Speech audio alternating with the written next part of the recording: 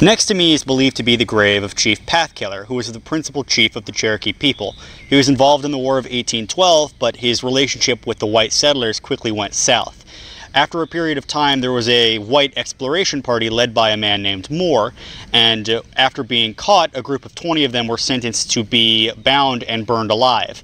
Principally Moore. They wanted to punish the leader of this party, but Moore fell in love with Chief Pathkiller's daughter, and they went to escape into the mountains of Tennessee. Chief Pathkiller pursued them, but because it was winter, they found a spot in the mountains and hid out in the snow. They had one horse with them and quickly began starving because they couldn't leave their camp at all after fearing of leaving footsteps in the snow, which they would easily be able to track.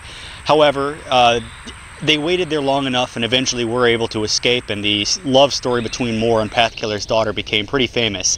But Pathkiller himself stayed in this village for a long period of time and later took on more progressive attitudes towards the white settlers and towards colonization in general. But it does mark a very interesting kind of parallel between the English and settler relationships of the Cherokee and the more traditionalist, pure-blooded Cherokee factions, and what would later become the mixed-blood English-Cherokee factions that would emerge out of that Indian school in Connecticut.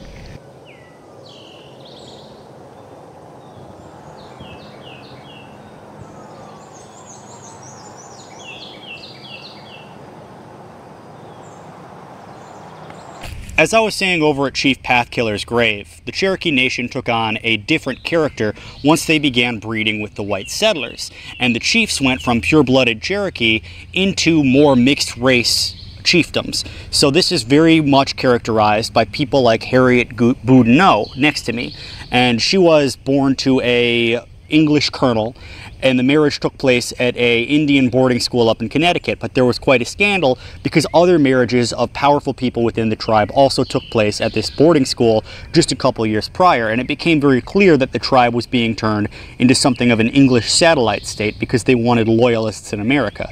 And like Stand Watie, like other Cherokee leaders, her husband was a firm believer in Indian removal because he believed their tribe was small and would later come to be genocided or wiped out completely by the white settlers if they didn't move.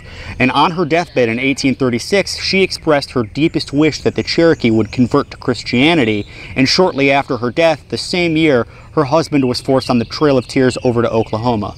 And much like Chief McIntosh, he was also killed by Cherokee who were very, very angry at the fact that he was complicit in the Trail of Tears and in Indian relocation.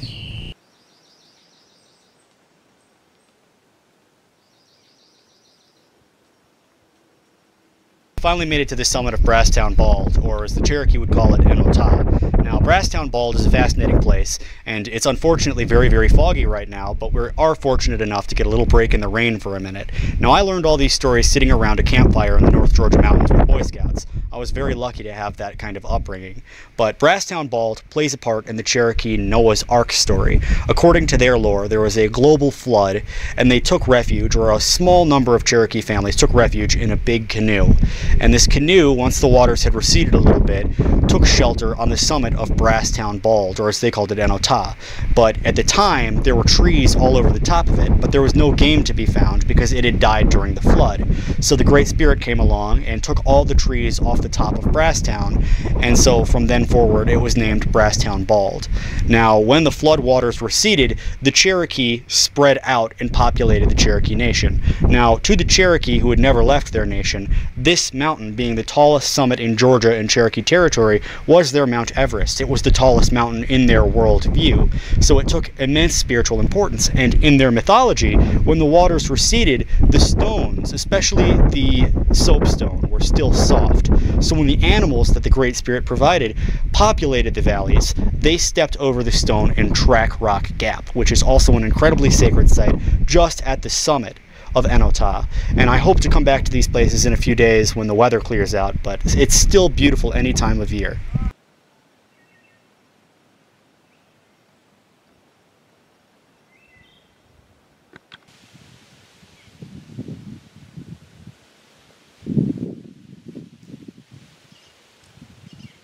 It's been a bit of a hike to get up to this point, but I wanted to show you these guys. I don't know the name of them. I'll throw it in the video, but back in Boy Scouts, these were always kind of fun to find. They don't have any use, but they look very ghostly. They don't have any chlorophyll, so I think they're parasitic and kind of live off of the nutrients on the trees around them. But they're very mysterious because you can only find them in the darkest, dampest parts of the valleys.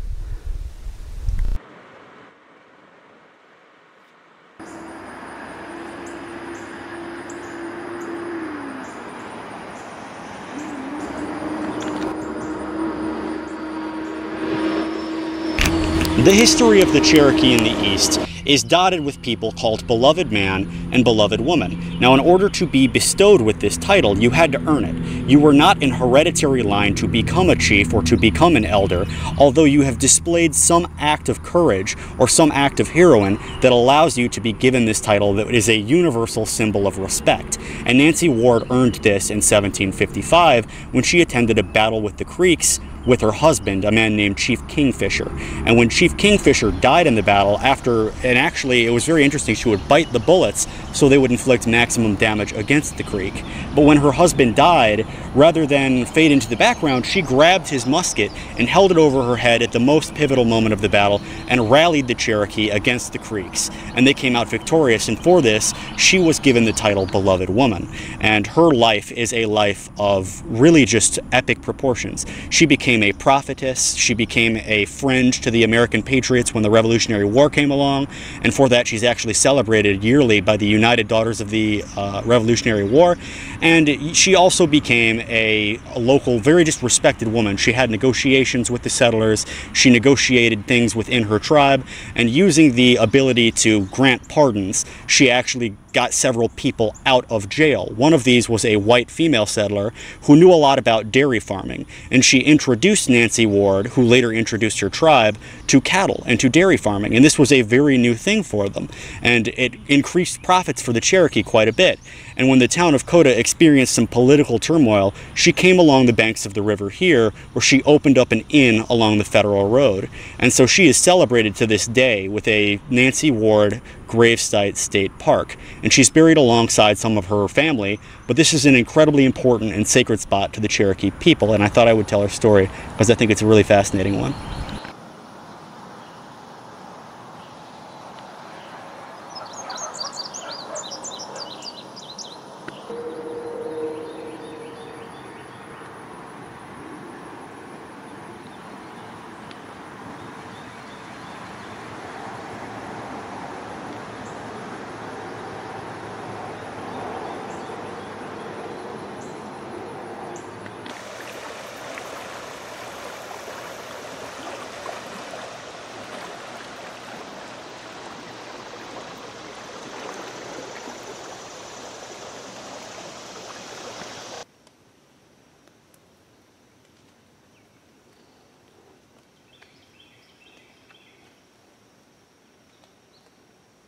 Back again up in North Georgia, you'll find Red Clay State Park.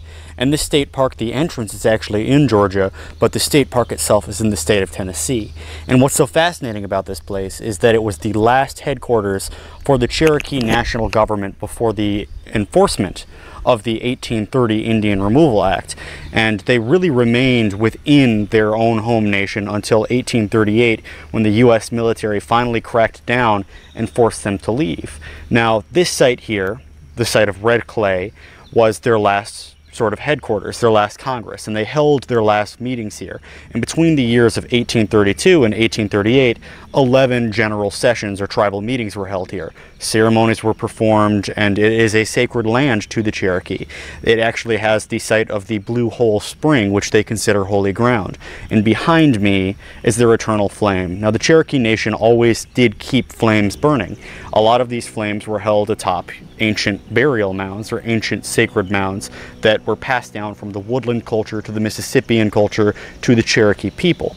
The one behind me was kept burning in this site, although now it's kept burning as a memorial to the people who died on the Trail of Tears. And this site is fascinating because although nothing really remains of the original site, you get a feel for where they lived. The beautiful mountains around here, and like most villages, it was completely wiped off the map. The site of New Akota is in fact underneath the cemetery, and there's only one original building there, the one belonging to the missionary. The site for Coda is now underneath the reservoir, and the site here is now just overgrown with woodland, and they've built a couple of barns to memorialize and remember what happened here in the 1830s.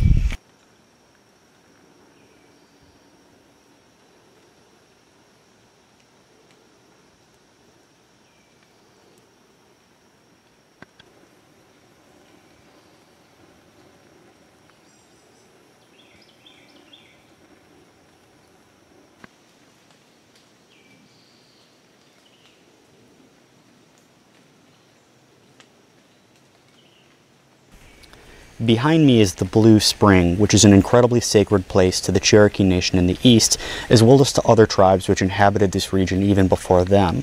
And the story goes that the spring springs up from a world exactly like ours, with people, plants, and animals, that is below us, although the seasons are different because the water which wells up is always a different temperature. And to enter this underworld, you need a guide from the underworld, you need to fast and then visit the waters, and the guide will guide you underneath, where you consult with the elders there. Now, this spring was the site and provided the water for the tribal meetings held between 1832 and 1838 with the enforcement of the Indian Removal Act by U.S. troops. It was a site where they roundly rejected, wholly and unanimously, this act. Although the U.S. government didn't recognize their tribal authority, it eventually forced them to Oklahoma.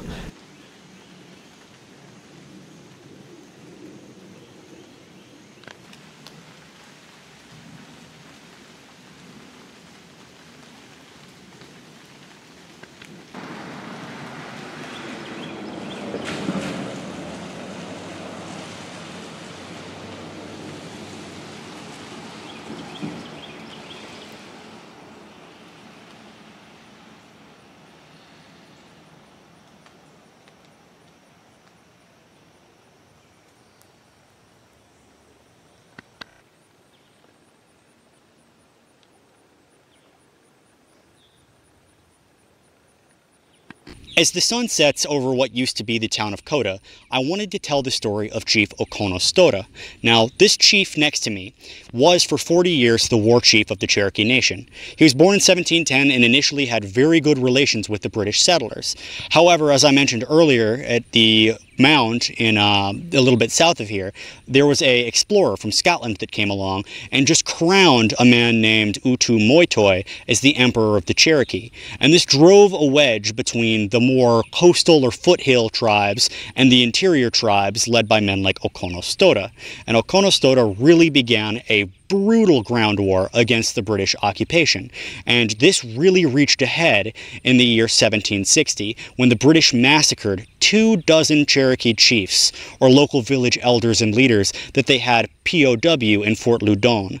This began a period whereby Chief Okonostoda led a force to massacre, lay siege to Fort Loudon, and the British were forced to flee in a mad dash to Virginia. They killed dozens of British soldiers, and it really began a hard ground war. Now, Okonostoda was made beloved man in 1780, very shortly before his death. And I mean, he had a very long career behind him. He was a war chief for 4 decades and a very influential elder in the clan afterwards. And as beloved man, he enjoyed very wide political recognition and really helped his people come to really just the pinnacle of their power. But sadly, this would later kind of wane as the British moved in, as we saw at the New Okoto Cemetery.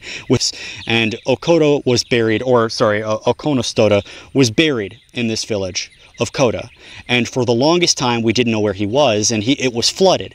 This village now lies underneath a reservoir, along with several other Cherokee capitals. But in the early 20th century, or sometime in the 20th century, not the early 20th century, the Tennessee Valley Authority discovered, while doing underwater archaeology, a pair of glasses that clearly belonged to him. So they gave him a grave by raising the ground, probably about at least 1/3 to 1/2 mile behind us, where there's a beautiful trail. And now there's the Coda Memorial, which memorializes this lost village, and it memorializes the clans of Cherokee that were forced into Oklahoma. But to see the grave of this Cherokee war chief is surprisingly powerful and very impressive, especially as the sun is setting on it.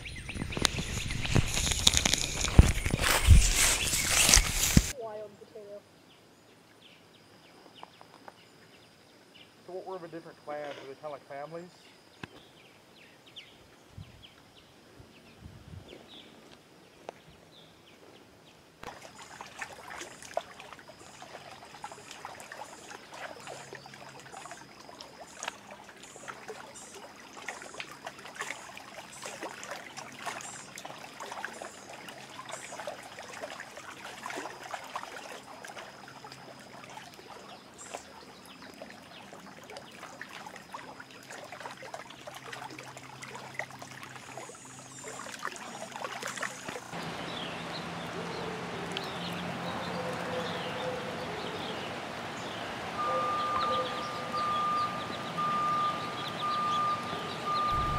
Earlier on at the grave of Junaluska, I mentioned that a lot of Cherokee from North Carolina went on to join the Confederacy, or specifically to Thomas's Legion of Cherokee Highlanders. And one of these, or the most influential one of these, was Captain Jarrett Nimrod Smith.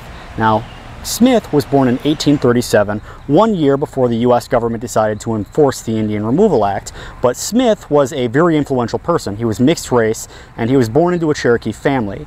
Like many other people, he was half European, half Cherokee, and became quickly incorporated and gained a good level of eloquence and was eventually chief. Now, Chief Smith, when he was in the Highlanders, he was friends with people like Standwatie, who was also active as a general in the Civil War, and Standwatie, as a chief, was one of the last people in the Civil War to finish fighting.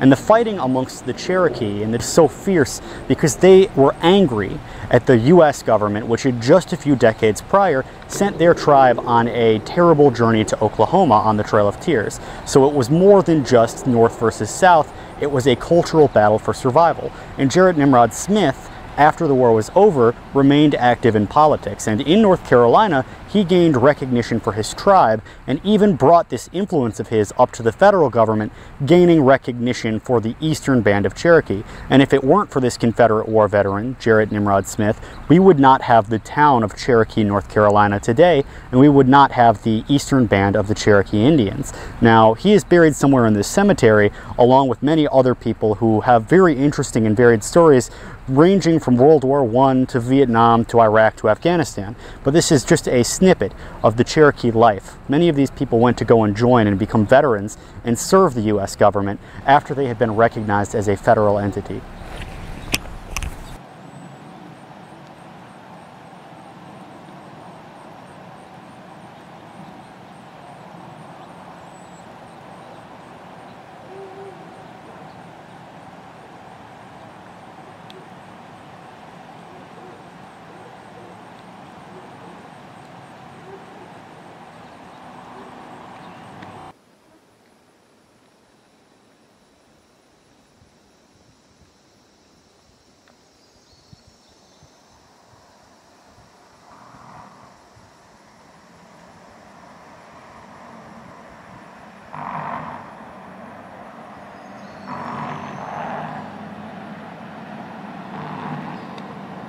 The rock pile behind me tells a very fascinating local legend that dates all the way back to the Cherokee times. Now, it's said that there is a Cherokee princess that's buried underneath this pile of rocks. Her name was Trelita, and she lived on Cedar Mountain.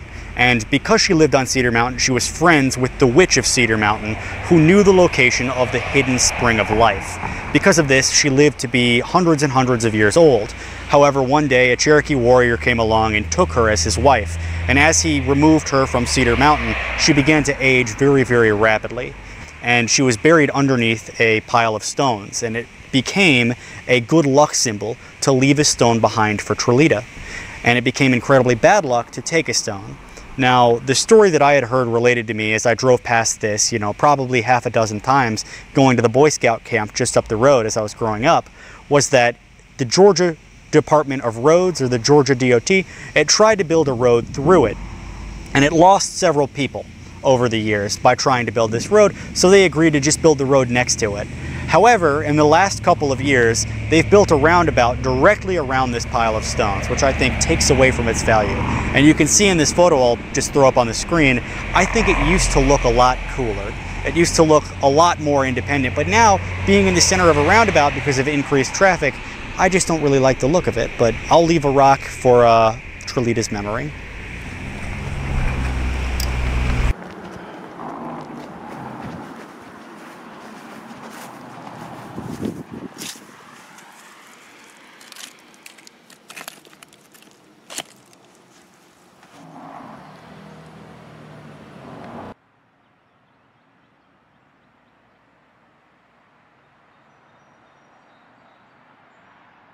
I've come to the outskirts of the town of Cherokee, North Carolina, to a beautiful hill overlooking the Appalachian Mountains at sunrise to tell the story of William Holland Thomas.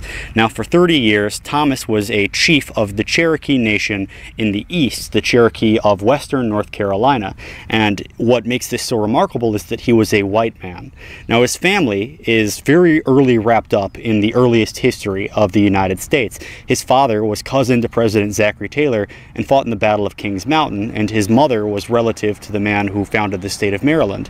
And when the Civil War came along, William Thomas started believing that the Cherokee were being oppressed. He saw the Indian Removal Act, and this incensed him.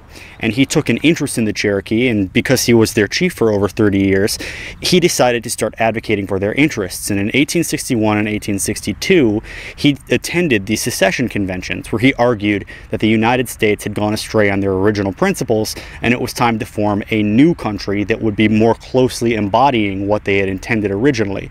And so, to do this, he supported the Confederacy, and he founded Thomas's Legion. Now, I believe there were several thousand men in this legion, 400 of them Cherokee veterans. And when the Cherokee joined Thomas's Legion, this took on a totally different character, because the Legion was composed of mountain men, hardy pioneers, and Cherokee.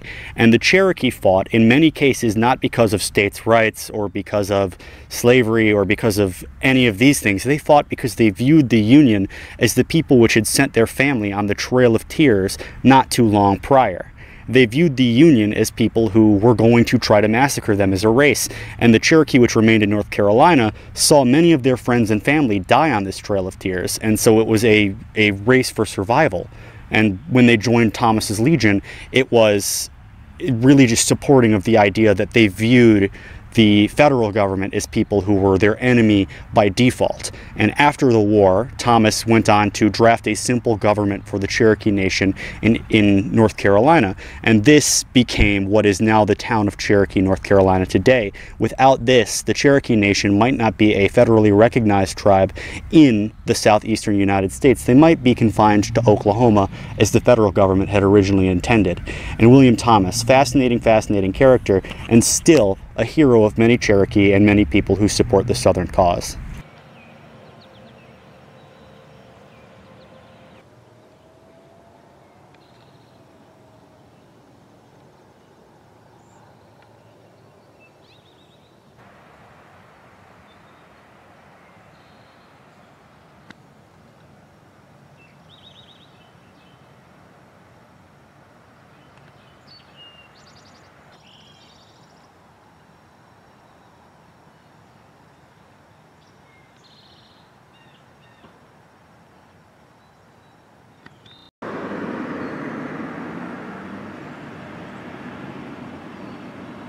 Behind me now, at the heart of the town of Franklin, North Carolina, is the Niquosi Mound. Now, this is the anglicized version of Niquosi, which is a Cherokee word meaning place of the stars, or star place. And it took on a very sacred overtone for the Cherokee, and the local village would often mine mica objects from the local mountains to use for religious objects which would be worshipped or sort of venerated here at the mound.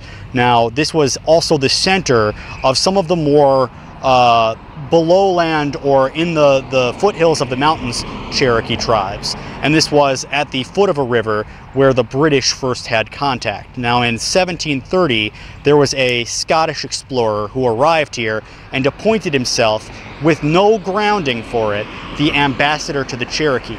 And this started a good conflict with the Cherokee, because he just elected, after meeting with the people on top of the mound for 2 days, because there was at the time, it was a sacred area, a large communal gathering on top of it.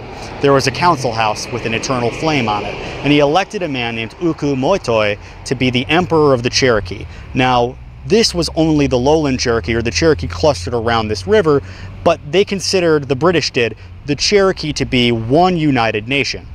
Now, obviously, this wasn't true at all. There were many different clans in the Cherokee, and this created a division between the Cherokee. However, because of the election of Uku Moitoi to be the emperor, a position which, by the way, the Cherokee never had before the British arrived, because of this, they often took a pro-British attitude. And so when the Revolutionary War came about, after the Revolution, this town was burned down by white settlers. Now, thank God, they did keep the mound, but in 2019, it was actually given back to the tribe. It was given back to the Eastern Band of the Cherokee, who has remained active in the local area somewhat miraculously because they were given land by a Civil War veteran who actually respected their tribe and agreed to allow them to really live on his property and avoid Indian relocation to places like Oklahoma. But a very sacred spot for the Cherokee, located right next to the river, as you would see from a lot of woodland culture mounds.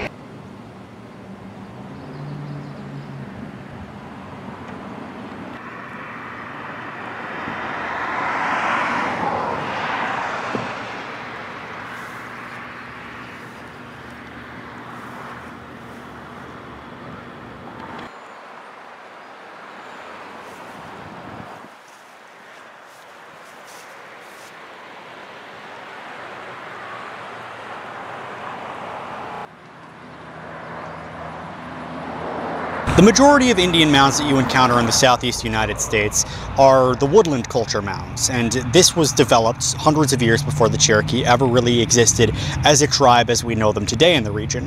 However, because the Cherokee used the mounds afterwards, they developed stories, mythologies, and legends surrounding them. And behind me is Nacoochee Mound, and the story around this is basically the same as Romeo and Juliet. The story goes that a daughter from one tribe fell in love with a warrior from another tribe, and when they couldn't be together, they had killed themselves, or they were killed together. And after this, they built this mound over the top of them. Now, the actual dates don't really line up, and there was an excavation here which found 75 members of the woodland culture buried in a communal cemetery.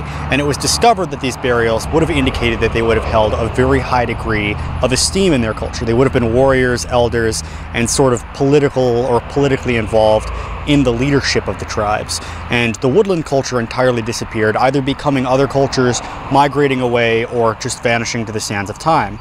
But behind it also is a very sacred mountain, which I think is fascinating, and it tells the story of a figure called Spearfinger.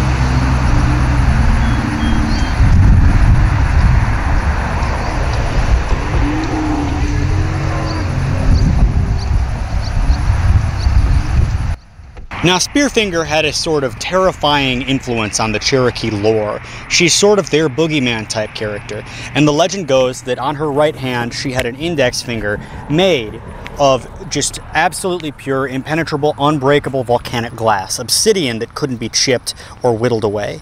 And she kept this very well hidden, because inside of the palm of her right hand was her heart, her only weak spot. Otherwise, she was unkillable. And she would roam the valley from the mountain behind me, Whitehall Mountain, down to Nantahala Valley and the river there, and she would hunt for Cherokee warriors by sticking this finger in the back of their neck and drawing their livers up through their neck, just killing them instantly. And warriors refused to leave alone or at night because of this. Eventually, she built a bridge near one of these areas, which angered the gods, who thought that she had gotten too much hubris, who struck it down. And this is now a pile of rocks in the woods somewhere, but a lot of these legends are lost to time, probably underneath industrial estates or home developments, but you can read more about things like this in the works of James Mooney and early sort of, cultural historians of the Cherokee before they were pushed out in the 1830s.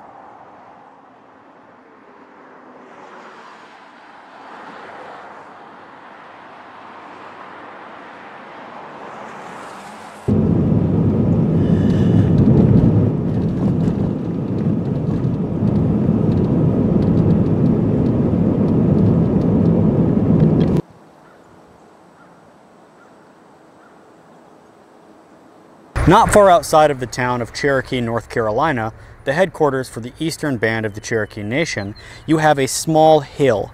And this hill behind me, right over my right shoulder, is called Keetoowah. And Keetoowah, in the Cherokee belief system, was their original mother town. This is where the Cherokee first began as a people.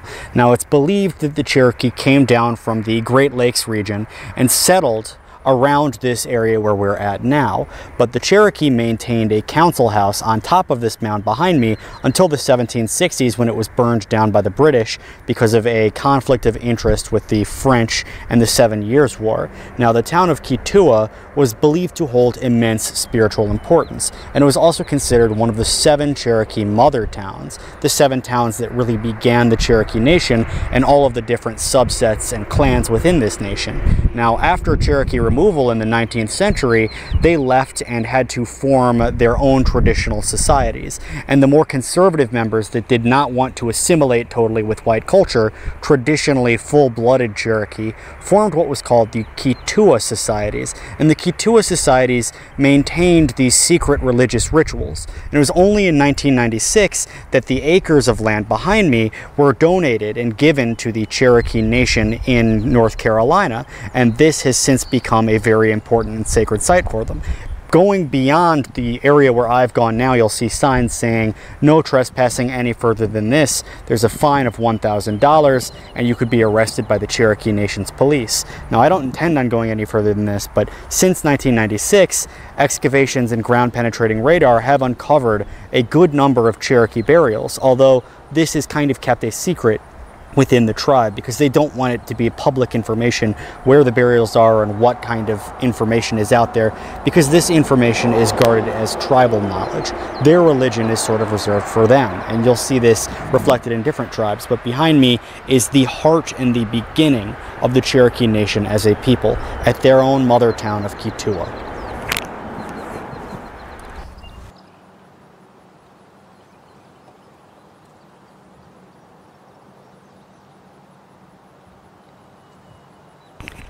If you were to continue down this road directly in front of me, you would hit the beautiful mountains and the mountain town of Cherokee, North Carolina, which is the headquarters of the Cherokee, which remained behind under a set of very unusual circumstances to continue to form their Cherokee lineage. Now, this is recognized by the federal government as the Eastern Band of the Cherokee Nation, the ones who stayed behind.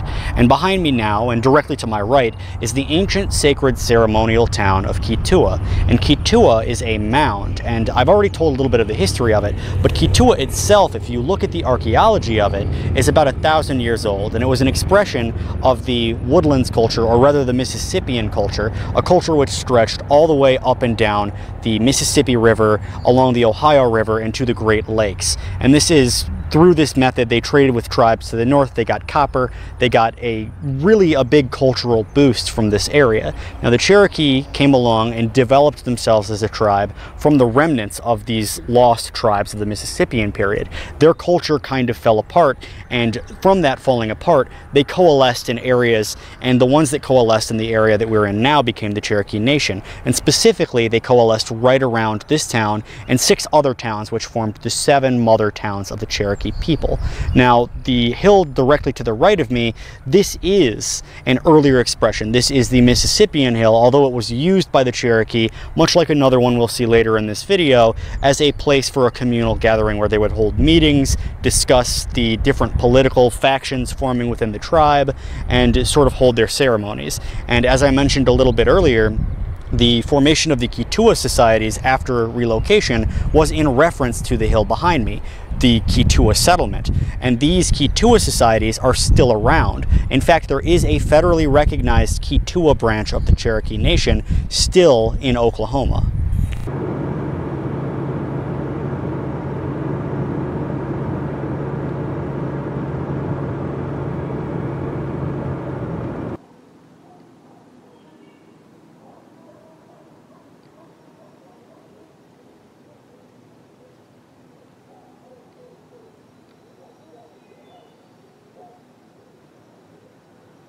I've come out to western North Carolina to tell the tragic story of Junaluska. Now, Junaluska was a Cherokee man and a war leader, and to understand his role in the war, you have to understand a little bit of the history between them, the Cherokee tribe, and the Creeks. Now, for hundreds of years, there was a real conflict. They were competing for land and resources, and the Creeks were fighting with the Cherokee. Now, when the Americans gained their independence, this took on a new character because whites began settling in traditionally Cherokee and Creek lands. And the Creek nation split into two: the White Sticks, which favored peace and assimilation, and the Red Sticks, which were nationalists and wanted their own state and their own religion, and they wanted recognition. So naturally, in 1812, the British came over and allied with the Red Sticks, believing that they would give them weapons and ammunition and training, and that they would attack the American settlers, push them out, and the British could finally nip the American colonialists in the bud. Well, this didn't really pan out well for the Red Sticks, partly because of Junaluska, and also because of General Andrew Jackson. And the penultimate battle of this war pitted a large number of Cherokee, hundreds of them, led and recruited by Junaluska, who recruited over 100 of them himself, and they pitted them, along with Jackson, against the more traditionalist faction of Red Stick Creek. And this happened at the Battle of Horseshoe Bend.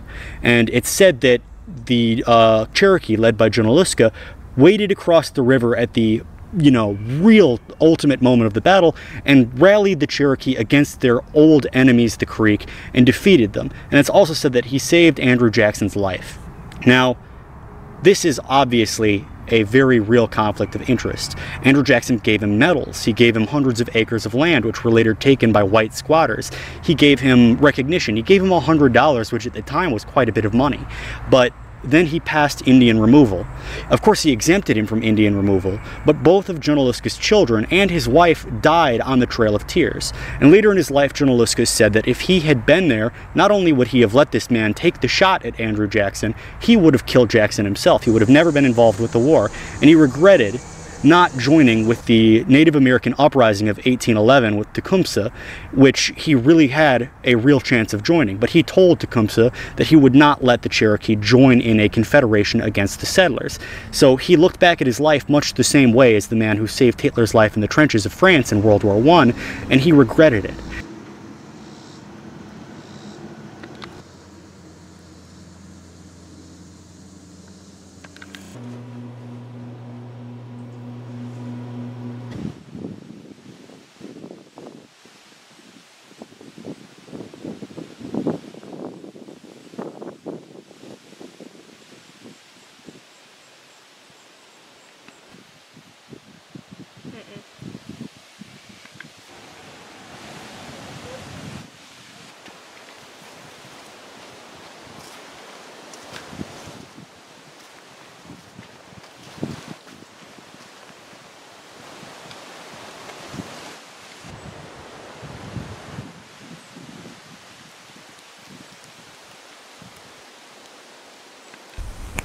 I'm about to show you an old trick I learned in the Eagle Scouts here.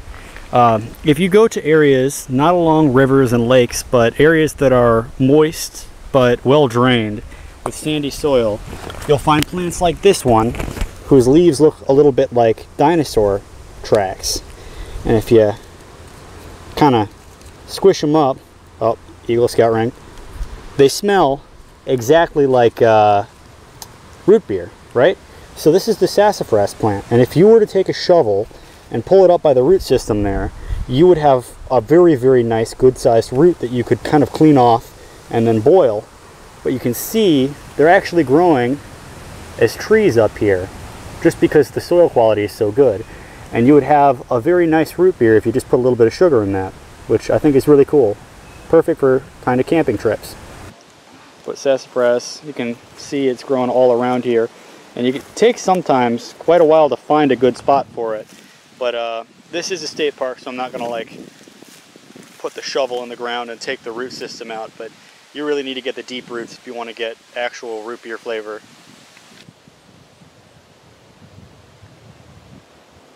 I'm standing now at one of the most mysterious and consistently overlooked places in the state of Georgia. And Fort Mountain, which is a state park, has this ancient wall on top of it, which was a sacred place for the Cherokee people. When the white settlers came in, they found these stone ruins and they asked them who built this. And the Cherokee had no idea really, but they did have stories. And one of my favorite stories is that of the Moon-Eyed people. And the Cherokee said that the Moon-Eyed people were a very strange tribe that used unusual implements, and they were called Moon-Eyed because they couldn't see well during the day. So when the moon was out, they attacked them and wiped out their tribe, and then took this wall in this area which belonged to them. They lived on top of this mountain, and they took it as their own. And then eventually it became sort of a Cherokee honeymoon spot, but the Cherokee maintained that they never built it, Well, when white settlers came in, they came in from England. And these settlers were saying things like, we believe that they belonged to Prince Madoc and that his group made it over up the Mississippi from Alabama and then came into the North Georgia mountains. And this legend stems from the fact that when the last true prince of all of Wales died, all of his siblings and all of his sons and daughters were competing for the title to the throne. And one named Madoc just set sail from Ross-on-Sea in North Wales and returned years later saying, we found this land that we've sort of dedicated to poetry and the arts and having fun. So he loaded his ships up with a bunch of booze and set sail again, and was never seen again. So the legend is that he came to the New World. And I think that this myth is sort of kind of rooted in this racist attitude that the Cherokee people couldn't really build in stone like this, but they didn't really build in stone like this. Now, that isn't to say that obviously Native Americans couldn't build this, because there are other stone walls all around Georgia. There's the Rock Eagle, there's even Etowah Indian mounds, but those are much earlier than the Cherokee. But this legend has persisted, as well as other legends that it was built by DeSoto as his expedition came through, although he was probably miles and miles away from this area. And these walls, although sacred to the Cherokee, have a very mysterious origin. And I think the story of the Moon-Eyed People is probably one of my favorite kind of old America myths on our founding. You know, it would render America a rightful Welsh colony, which I think is kind of fascinating.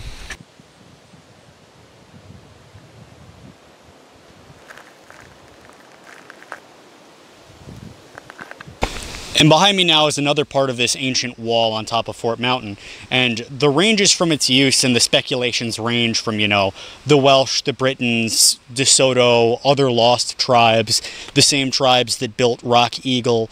And it's fascinating because they conjecture about its use. I mean, there's anywhere between 19 and 29 different divots in it, and the remains of an old gate opening, but it seems to only be a singular wall. It didn't actually encompass the top of this like an old hill fort would, although it looks like sort of a half of a hill fort. It's about 800 feet long, and it's mostly covered now in trees. But if you look over here, you can't really see, but let me alter this camera a bit.